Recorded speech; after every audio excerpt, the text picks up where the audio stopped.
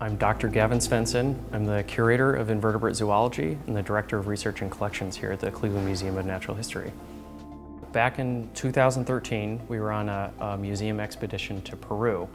And we've gone to Peru in the past, but this was a special expedition in the northern part. So we actually were right on the Amazon River.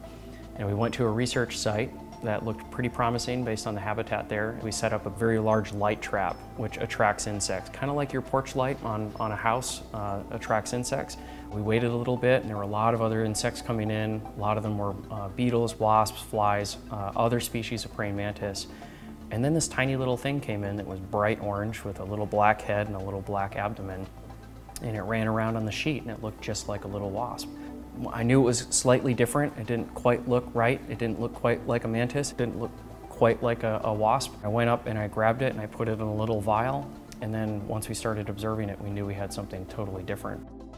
We assumed that that bright coloration was a mimicry of something, because if you're defenseless and you're depending on mimicry, and the vast majority of other praying mantises are mimicking tree bark or leaves or blending in to avoid detection, if you're conspicuously colored, you're advertising something.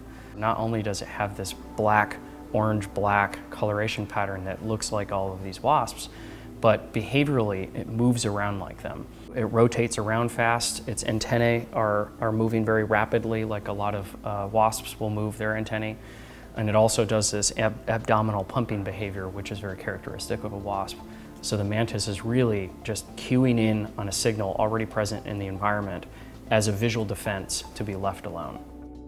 When we got it back to the lab and actually did the research on it, we conducted internal dissections, and that confirms that we have an independent character set that really tells us that this thing is unique. And we directly compare it with hundreds of other individuals in the lineage to also confirm that it's unique.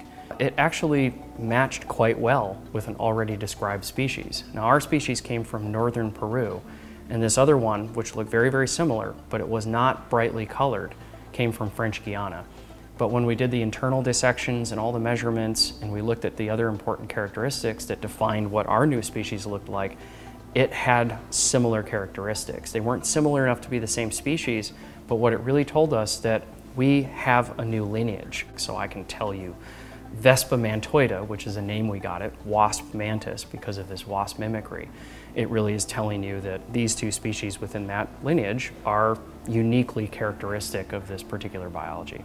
Every time you find something new, it gives you the opportunity to reevaluate what's already known within a broader lineage. Most species discovery doesn't happen right in the field like that. You don't just see something and say, Eureka, that's a new species.